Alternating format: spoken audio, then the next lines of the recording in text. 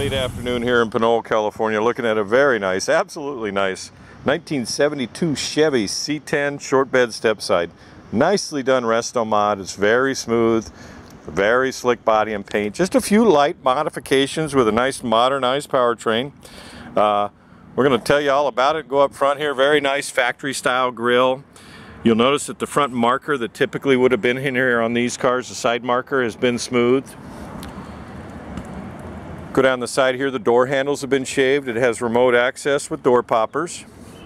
On the back, the rear marker's also been removed. The badging on the side of it has been smoothed, so there's nothing, they just smoothed it out a lot, and it's a really nice finish on this truck. You can see the reflections in it, and me standing several feet away. Like I said, it's finished in a Hugger orange. It has 17-inch polished American torque thrust wheels. Has upgraded suspension components, performance suspension components. It has drilled slotted rotors, disc brakes, power disc, power steering. Under the hood here is a ZZ4 Chevy 350 V8 turbo 400 automatic and a 307 rear differential in it. Again, updated suspension. We'll cover a lot of that on the undercarriage. I know I try and cram a lot in here. All replated bumpers, looks like a newer grille. Hugger orange is a perfect color for this kind of truck. The other thing that I forgot to mention when I was over on the other side, I'll come back around to it, is the fuel tank has been relocated to the back of the truck, so you didn't see the fuel fill. It typically would be behind the seat. 17-inch front and rear. Nice factory style mirrors. It does have an audio system in it. Look at the gaps in the seams on this truck. Is very nice. The fit is very good on the nose. It's hard to get these right.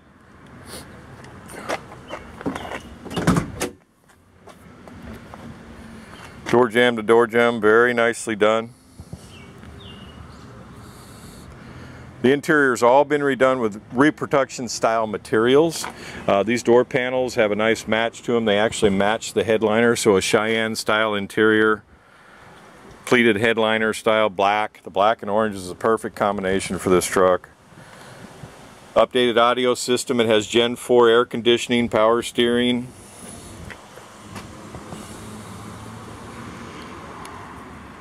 Very nice. Couldn't be better weather. It's about 77 degrees here right now, and just short 4 or 5 hours ago I was in 100 degrees out in Folsom, California.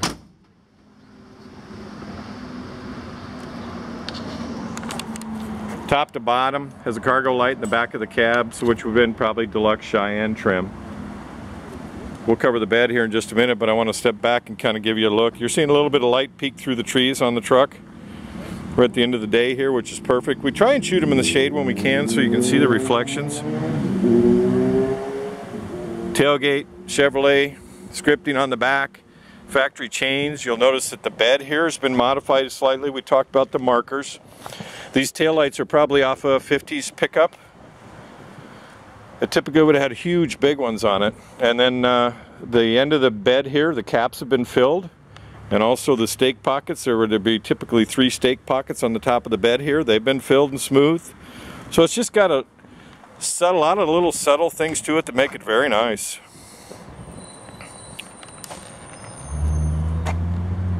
Mild modifications. This is definitely a resto mod style truck with a few body mods. Has all the bed sides. The finish is just like the rest of the truck. It's got stainless steel button head hardware, stainless steel bed strips, oak or hardwood. It's oak color.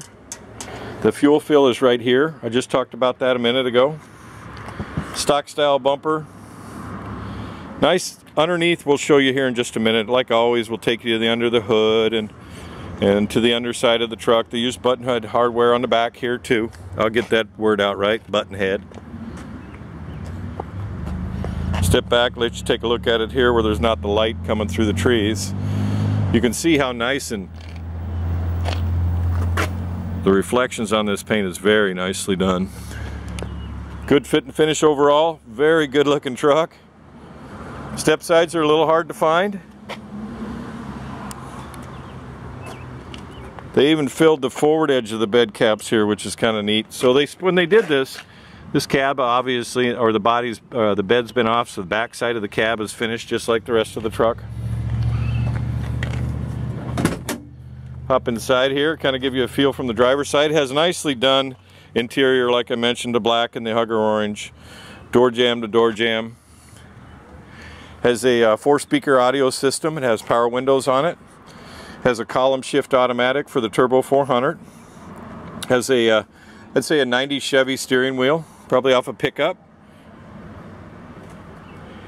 All restored dash, bright work. Cheyenne style seat trim or reproduction trim. Headliner from this side is probably a better view than the other side. Sweet, sweet. Visors. Has Gen 4 air conditioning, power steering, power disc brakes, AC vents in the dash here, both right and left. If I reach down here and turn the key, I probably won't even have to touch the gas. Has the full gauge pack in it. Doesn't have the tachometer in the center, but it has the full gauge pack. Oil pressure is about 3/4. Temps are right where it's supposed to be on the low side here. Low side of the normal range. Battery's good. And this is a Sony 4-speaker audio. There's 2 speakers behind the seat. When I get out, I'll point them out. CD audio, and it's got an auxiliary input for an iPod style unit or that kind of thing. Speakers behind the seat here. Matches them. So there's Sony speakers, Sony stereo. Step back and let you hear it run. ZZ4 350, ready to go. 350 horsepower. Hang on to the end of the video. Go to spudsgarage.com. Let's take a look underneath the hood. Very nicely done. This is a really great looking pickup. Obviously, you probably heard me say that already through the walk around. Under the hood here we have a ZZ4 350. The entire powertrain on this truck has less than 2,000 miles on it, which includes the rear end. ZZ4 350 has aluminum cylinder heads, roller rockers. It has a boat. They basically come carburetor to oil pan.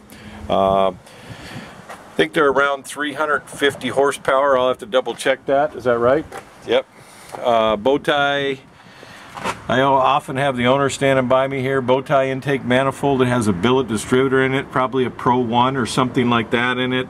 They had it curved to meet the RPM band better for the ZZ4. Has power steering on it. There's a power steering pump. Has a chrome belt drive system in it. Very nicely done. Probably Bills. It has billet pulleys on it. Has Generation 4 or Gen 4 air conditioning, vintage air conditioning on it. I'm going to walk around here and kind of give you a peek. Has a GM crossflow radiator in it. Chrome brackets are nice. The exhaust here is just cool. I like these mid-range shorty tube headers on it. They're ceramic coated. The heater and the air conditioner are both hooked up, so it has heat AC. You see it running into the firewall there. They eliminated the factory box, which is typically pretty big right there. Finish under the hood is just as nice as the outside of the hugger orange. Receiver dryer up front here. AC condenser. I like this way of doing the hose rather than the old floppy ones they typically had. They were long hoses. Has a power brake cylinder on it, power brakes, power disc. Anyway, we're thinking you get the idea underneath the hood here. Very nice, clean, very clean little pickup. Bottom side of the hood's just like the fender apron, so on and so forth. Hang on to the end of the video. We'll definitely have more for you. Let's take a look at the underside here. Very nice top to bottom. It has all updated suspension in it, so it's got the updated trailing arms in the rear and the panhard bar. I don't have the manufacturer with me, but we'll get that for you here. So it's better, geometry is better for a lowered truck and strength, and factory rear differential has been completely overhauled and rebuilt with 307 ratio. The fuel tank has been relocated over to the tail here in the back of the bed, and it fills at the back of the bed. They took it out from behind the cab. You'll see it's nice and tidy, very solid. Has MagnaFlow mufflers on it, dual exhaust that exits out the back. Cab corners are beautiful.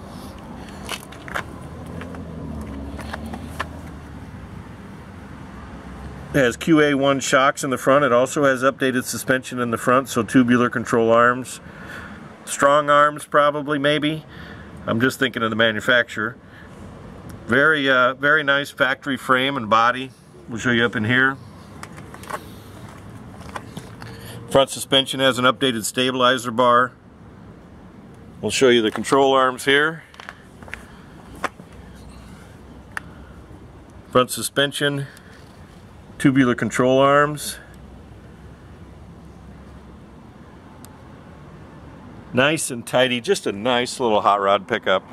72s are getting pretty hard to come by that are nicely done. This is a nice body style restoration.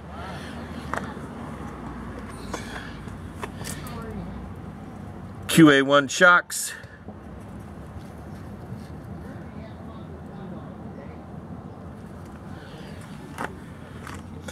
Anyway, we're getting about the end of the video. We wanted to tell you to go to spudsgarage.com, where we've said all along, to find more photos. Give us a call. We're never any pressure. This is a very nice little pickup. Thought I should cover the tire size. As American Racing wheels. The rear tires are 255/60 R17, so it has 17s on the back. And the fronts are, let's see here, 275/40 ZR17, so 17s and 17s. Go to spudsgarage.com.